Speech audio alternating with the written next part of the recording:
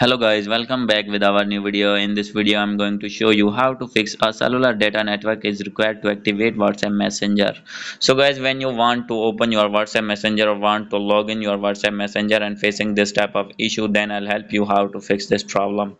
So guys, you can easily fix this problem. So guys, now you can see I am going to make an account on WhatsApp business, and guys, you can see here I'm facing this issue. So guys, this issue is remain same on WhatsApp Messenger and on WhatsApp business. So now guys, I am going to fix this problem. So let's start without wasting any time.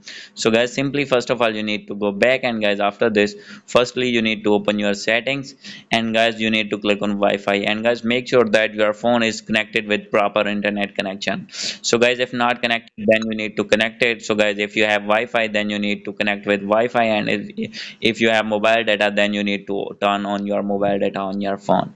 And guys, the second method, you need to scroll it down. Here is the option of app management, and guys after this you need to click on app list, and guys after this you need to scroll it down, and guys here you need to find that WhatsApp. So guys, I have this problem on WhatsApp business. So guys, therefore I am going to click here, and guys after this you need to click on storage and cache, and guys after this simply you need to click on clear data or clear storage, and guys after this you need to go back.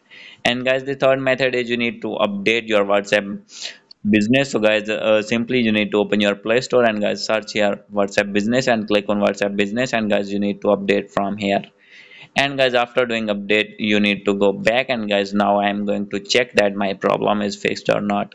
So guys, now you can see here when I am open my WhatsApp, and guys when I'm clicking on agree and continue, so guys you can see here I have opened to this tab. So guys, now you can see you can add any number in this tab, and guys now you will be able to sign in or log in your account on WhatsApp.